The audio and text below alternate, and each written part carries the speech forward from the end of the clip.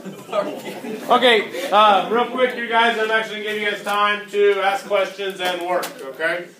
Whether it be on an old assignment, if you didn't quite have that done, on the new assignment that I'll give you after this, whatever it is, but I want you to get some good time to work and ask questions. So, anyway, last thing here. Determine a sample size given a certain margin of error, okay? So, let's say you're going to conduct a poll, all right, and you know that you want to be 95% confident on an interval you come up with, and you want your margin of error to be less than plus or minus 3%.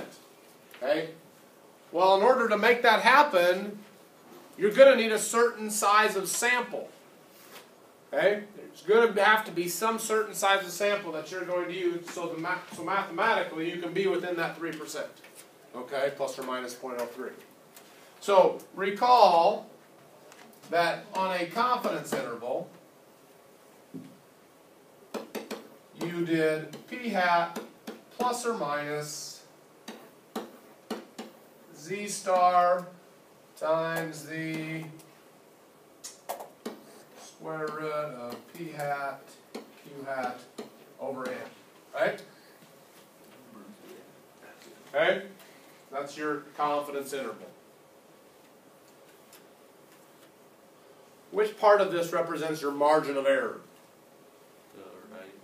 The right side, the z star times this.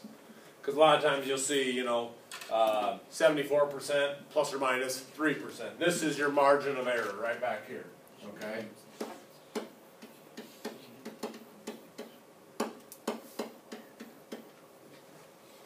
So if you're given, all right, a certain margin of error that you want, okay, you're just going to use the fact that margin of error is equal to z star times the square root of p hat times q hat over n, and you're just going to use this right here to solve for n.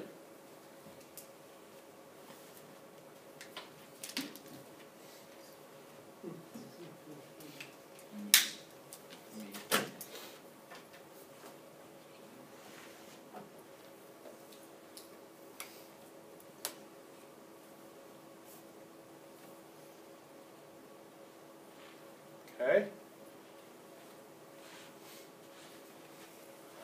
So, let's go ahead and say we want a 95% confidence interval like we said there, okay? 95% confidence interval, and we want our plus or minus 3% for our margin of error. Okay? Let's say that's what we want to report when we report this statistic out. Okay? So your margin of error was 3%, so 0.03.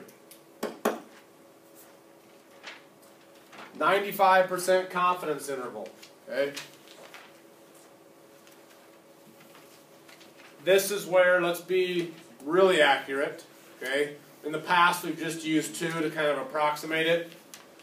But recall from the text, or you could get out your Z-chart. Z star for 95% confidence is that 1.96. Okay, 1.96. It's not 2, it's actually 1.96. Everybody know what I'm talking about there? Yes, no? Yes. Any knows? Okay, so if you look on your, for a 95% confidence interval, so 95% from here to here, that means there'd be 5% here, or excuse me, 2.5% here and 2.5% here, right? Mm-hmm. So on my Z-chart, I'm going to look for, if there's 2.5% here, that would be 97.5 or 0.975. Okay? If I'm looking for 0.975,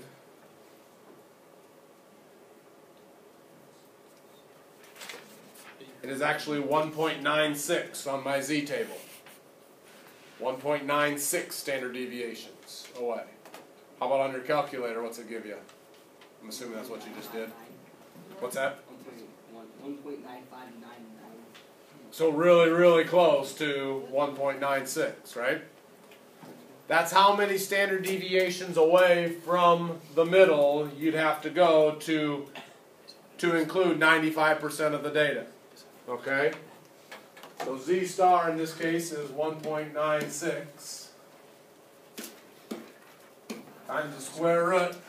Now we haven't done our poll yet, so we don't know what P hat and Q hat are. Worst case scenario, okay, they're both 0.5. Okay, they're both 0.5, so that's what we'll use here. We don't know.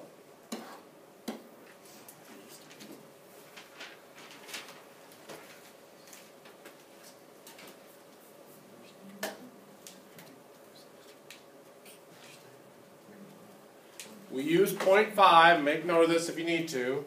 We use 0.5 there because that's the worst possible case, or the largest discrepancy that there could be. Okay? This is the largest number you could get. 0.5 times 0.5 is 0.25. Try taking any other two decimals that add up to 1, all right, and get it to be a number larger than 0.25. So you always use 0.9 and 0.5? Mm-hmm. So Yes. we used 0.5 and 0.5 because why? Because we don't know our P hat and our Q hat yet. We haven't done the poll, right? Yeah. We haven't actually figured out our sample proportion. But we know we want to keep our margin of error at this 0.03 amount. Okay?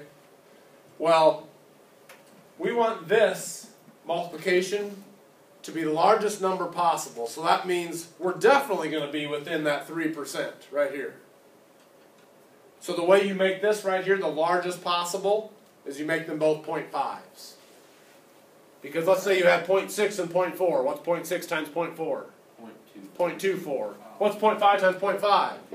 0.25. Try and get bigger than 0.25. You can't. I thought I succeeded. Oh, yeah, no. You can't. You can't get larger than 0.25 right here.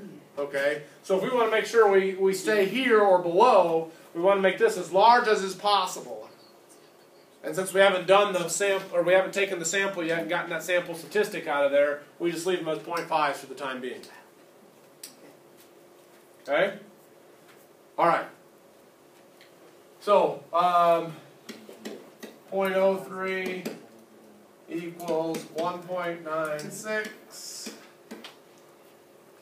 Using some algebra, you have really the square root of 0.5 times the square root of 0.5 divided by the square root of n.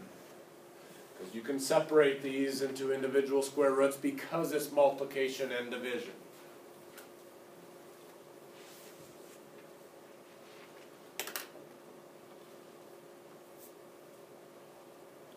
Why is it all over square root of n? Oh, That help? Wouldn't you just divide both sides by 1.96 before, just to make it so that 1.96 isn't divided by the square root of n?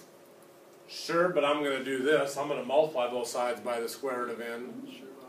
Then take all these times each other and divide by 0.03. But what you're saying would work. Because then you're going to,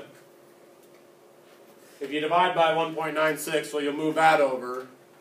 Then at that point, then you can multiply by the square root of n. But then you got to still multiply those two together and then divide by whatever you got there. I think it's an extra step, but it wouldn't be wrong at all, Drew. Okay.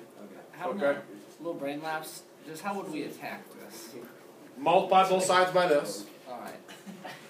So then I have 0.03 times the square root of n equals that. All right. I'm good from here then. I think. Okay. There you go. I was just the square root n thing was just really getting to me. Now I got it. So now, take that times that on my calculator, And then divide it by this. So then you'll have the square root of n equals, I don't know, 32.66. how much? 32.6 repeating. 32.6 repeating. I could be wrong. No, that's what I got. okay. Now we want to find n, so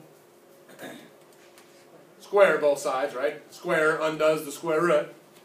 So squared, n is, if there's a decimal, go up to the next person because you want to have a whole number of samples. 1068. 1068.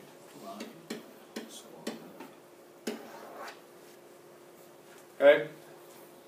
So if you want to meet those conditions, if you want to have a 95% confidence interval, and you want to be within plus or minus 3% for a margin of error, that's got to be your sample size.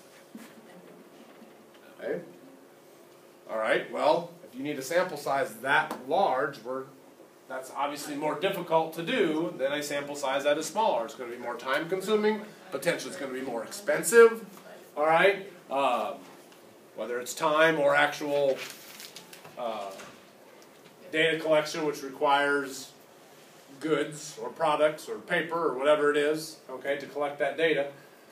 The larger N is, the more time consuming and the more expensive it's going to be. So you need to weigh out, is it important to get this many? If you don't want to get this many people in your sample, what are you going to have to live with as far as reporting your statistic? Lower confidence interval or greater margin of error. You're going to have to be fine with that. Okay?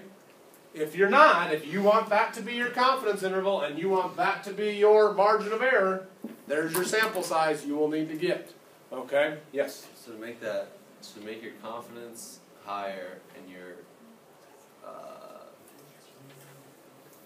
interval smaller, you'd increase the N? Yep.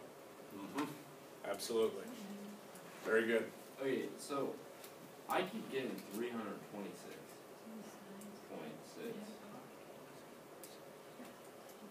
Okay, we'll try and fix it. I'm going to stop the recording and then I'll try and fix it.